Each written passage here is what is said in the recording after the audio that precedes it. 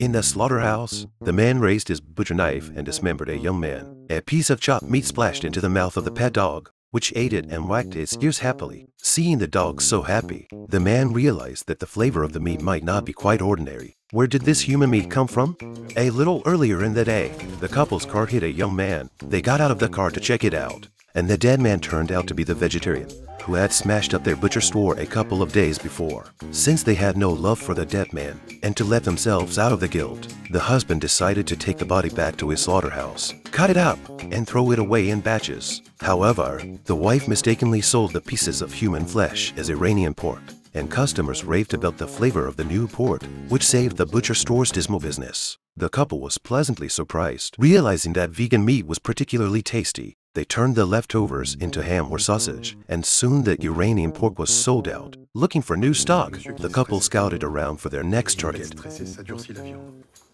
After some research, they decided also to pretend to be vegetarians and join the vegans in attacking other large meat processing plants to gain their trust. But such attacks made the wife feel guilty about the other butcher store owners. The wife argued with her husband, who left in anger. The waiter at the restaurant, however, took the opportunity to pick up the wife, sent her home, and even kissed her, but accidentally got his tongue bitten. The wife, upon learning that the waiter was a vegetarian, took the initiative to invite him in for a rest and gave him a massage.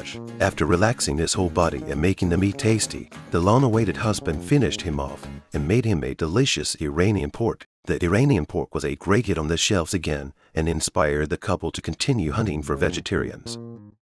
Not only did their business thrive, but their relationship also had a second lease on life.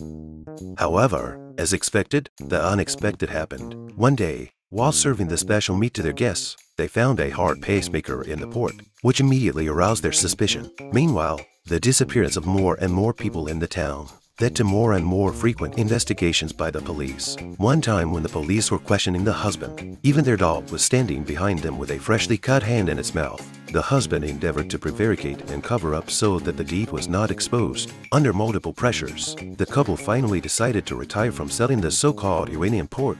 Meanwhile, the vegetarians discovered that their old buddies were actually the owners of the butcher store. Feeling fooled, they stormed the butcher's store, vandalized it, and kidnapped the wife. The husband went to the rescue alone, and after a fierce fight, finally rescued her. This case also revealed the other side of the couple's true identity. And so, after slaughtering and cooking a large portion of the town's vegan population, the gluttonous serial cannibal couple was caught. The story also ended with a dark sense of humor.